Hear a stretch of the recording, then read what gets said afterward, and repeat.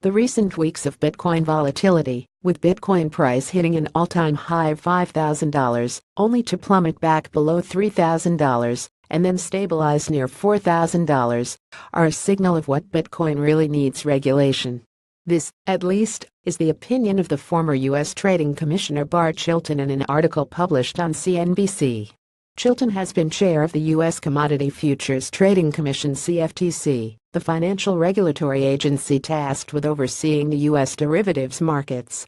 The former financial regulator stresses that Bitcoin has a big blind spot in its lack of regulation, and the government crackdown by China should send a message to Bitcoin investors and developers that regulation is needed.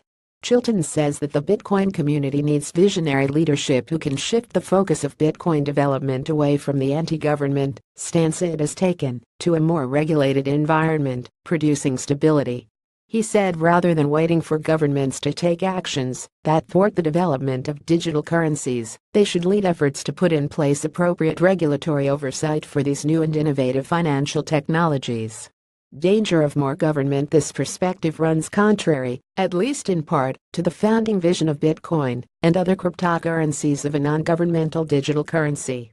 Recent comments by Julian Assange reflect a more traditional Bitcoin perspective regarding the dangers of governmental power and regulation.